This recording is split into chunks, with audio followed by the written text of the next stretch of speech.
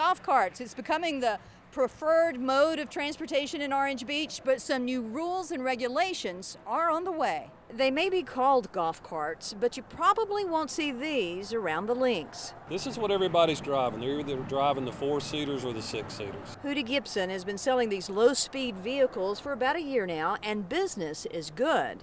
I mean, you can go to the grocery store, you don't have to burn a bit of gas, go to your favorite watering hole, so there's a lot of advantages to these. They've become so popular, the city of Orange Beach now moving forward with a new ordinance requiring all golf carts to be street legal. We feel like this way we can inspect them, make it a 3-year inspection, nominal fee, and we'll solve a lot of our issues. And while Gibson doesn't know exactly what the city will require, he has a pretty good idea. You're going to have a windshield, you're going to have the horn, the turn signals, all the lights, the rear view mirror. There is one requirement that is certain. All drivers of golf carts will have to be 16 and have a valid driver's license.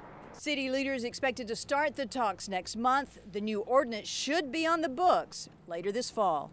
On the Baldwin County beat in Orange Beach, Debbie Williams, WKRG News 5.